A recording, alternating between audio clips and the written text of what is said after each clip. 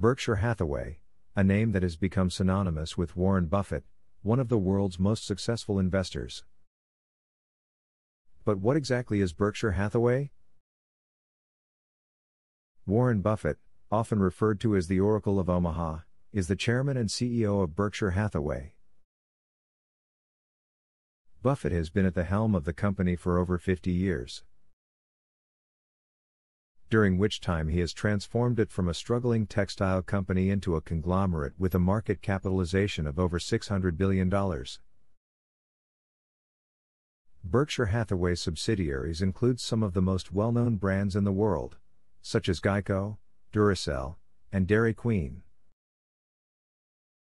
The company also has significant investments in other companies, including Apple, Coca-Cola, and American Express. Each year, thousands of shareholders flock to Omaha, Nebraska, to attend Berkshire Hathaway's annual meeting, which has become known as the Woodstock of capitalism. At the meeting, Buffett and his business partner, Charlie Munger, answer questions from shareholders and provide insights into the company's operations and investment philosophy. Buffett's investment philosophy is grounded in the principles of value investing, which involves finding undervalued companies with strong fundamentals and holding them for the long term. He is also known for his aversion to tech stocks, preferring instead to invest in companies with tangible assets and predictable cash flows.